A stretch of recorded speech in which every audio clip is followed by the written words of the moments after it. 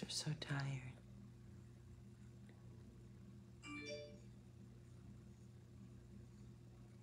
Hey, Mama.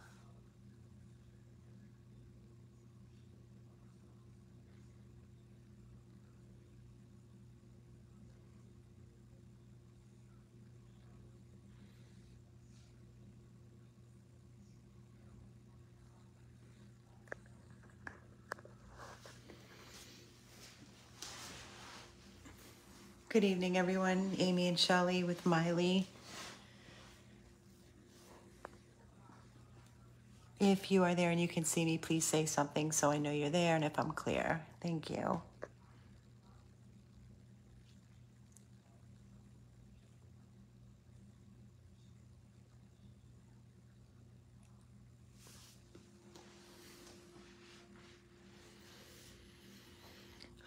It's been a long day. It's been a long day, to say the least.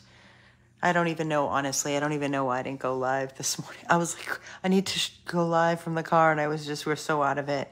Thank you for the clear, Audrey. Thank you. And hi, Audrey. So I wanted to do an update. Today was a big day for our sweet Miley. She was scheduled to be spayed today. So the vet that we use and love is all the way in Broward. And as you know, we are up here in Loxahatchee. So you can imagine having to get her, Miley, to her appointment this morning in traffic. That's traffic time. Everybody's going to work. So Miley, Shelley and I, well, Shelley got up at probably 5. I think I saw the light on at 5 a.m., getting everybody fed and medicated and letting everybody get out and cleaning, taking care of the whole rescue house. And we left here at 7 a.m. to get to Broward to her, Miley's 9 a.m. appointment where she was spayed, vaccinated, microchipped, nail trim this morning. And we drove back after we dropped her off and got her settled and comfortable.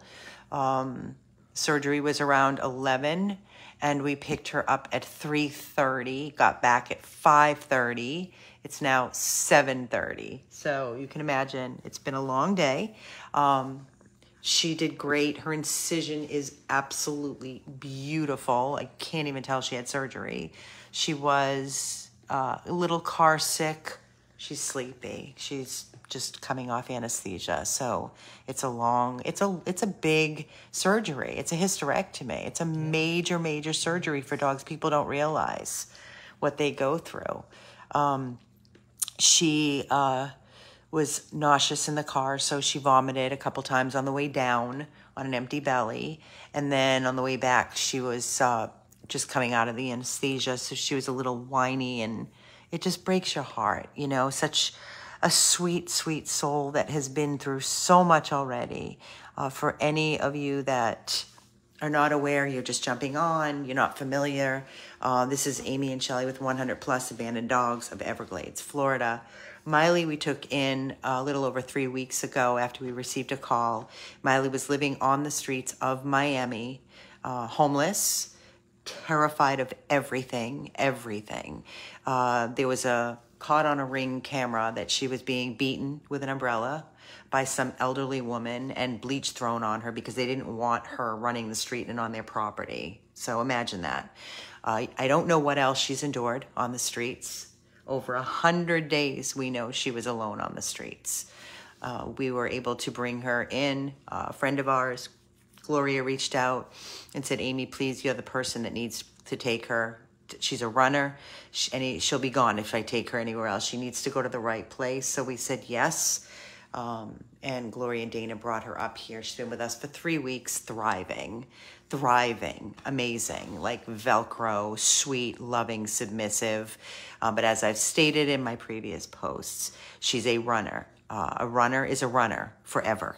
Can never let your guard down. So she needs a very special, safe home, a calm home.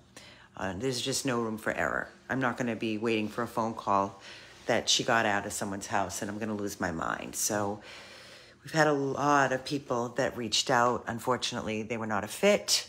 A couple people, maybe. We'll have to wait and see. Right now, we're just focusing on Miley and getting her well. I was home, just settling in for the night because it's been a long day. And Shelly had reached out and said, Amy, when you get a chance, can you call me? I'm concerned. So I said, of course. I came running right over. And I sent, before you get alarmed and worried, because I was freaking out and so was Shelly, this is what she urinated. And it's a dark, almost like a menstrual, like when you get your period. It's not bright red. And again, the pee pad could be just discoloration, making it spread, looking like more with her urine. So that's what Miley urinated. She was not comfortable going outside, and we wanted to give her time to just relax, and she went on the pee pad. She hasn't eaten yet, which is normal. But I did send the photo to Dr. Kesha, and I did actually speak with him and told him everything. I checked, Shelly and I looked. Her incision is absolutely perfect. Honestly, it doesn't even look like she had surgery. That's how amazing it is. I can't even see. It's unbelievable. He said, Amy, it is normal for a dog after spay, sometimes, not all the time, because we have spayed, thousands of dogs and nothing, but it is normal. Sometimes if a dog is going into heat, he said she was pretty swollen down there, so she could have possibly been going into heat. And it is normal, it can be normal for a dog to have some discharge or some blood. But you can imagine when Shelly saw this and called me and I came over, of course, we were both freaking out, which is why I reached out to the doctor. So he said, don't go crazy, don't be a wreck. If she's acting normal and her incision is fine, he's like, just let her rest, which is what we're doing. And we're just going to monitor her, and hopefully it's nothing. So we have a 24-hour animal hospital right up the street. All I'm saying is, listen, we're open book, we're transparent. What we go through, you go through. We bring you along for everything. So I wanted to share, while I did the update, wanted to share what's happening so that if, God forbid, 1 billion times something should arise where we have to rush her to a hospital, then you'll know why. Yeah, we can get rid of that for sure. It's stinky. I just took her hard cone off while we're here with her because she's definitely more comfortable. And I do have a soft cone. I just need to make sure that she cannot get out of this because she cannot go near her incision. So at night, she's going to have the hard cone, unfortunately, and when we're watching her, we can put the softer one on. I don't know. Your dog is in heat. Yeah, why isn't your dog spayed? Candace Wills. Spay, neuter, spay. It's healthier for the dog. I'm just going to say that. I'm not going to preach. I'm going to educate. Spaying is so important. We've had a lot of rescue dogs come in that were bleeding, and we've done radiographs and found out that they had pyometra, which is an infected uterus, which can basically cause an infection to run through their body and kill them. So please, it is so important to learn and educate about spaying and neutering for male dogs as well, because they can get cancer. So please do your research, and I'll leave it at that. She could... we are exhausted. We're all, how Miley looks is how we feel. And that's why the camera's on her and not on me. But yeah, so again, it's 7:30. I wanted to update everybody and let you know that Miley was actually spayed today and microchipped and vaccinated. We're just sitting with her on her comfy bed. You can see she's very, very comfortable. And we're just going to monitor her and make sure she's okay. But what these babies go through, guys, what they go through, their little souls, I know this is a surgery that had to be done. I know she'll be feeling, God willing, please God above, watch over her. I know that in a day or two, she's going to be feeling like as good as new. And that's just how it's always been here.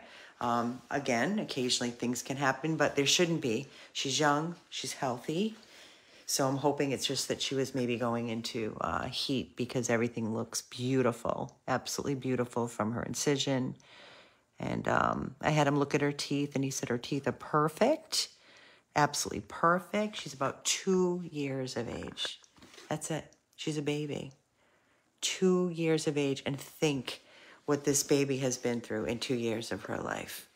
I mean, she was on the street, like I said, for what we know, over 100 days. Could be a lot longer.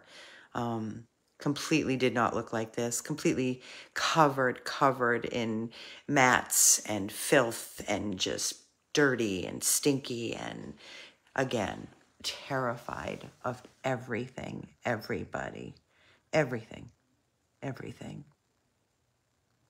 My nummy, my sweet baby girl. I love you. I love you so much.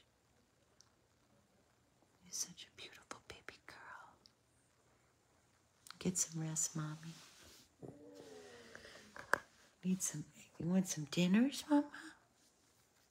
She has not eaten today. Obviously, you can't feed a dog when they're going in for surgery. You try some? Oh, look what I have. Want to try? Want me to hand feed you a little piece?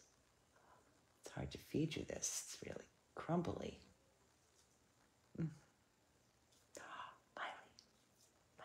Look. No, she does not want to eat at all. She had a very, very upset belly. Again, she was car sick this morning. She vomited a couple of times. So, then plus the anesthesia wearing off and pain medication. It's not abnormal. I mean, our dogs normally, any rescue dog that we bring back normally eats right away or that night. But it's not going to surprise me if she doesn't eat until the morning.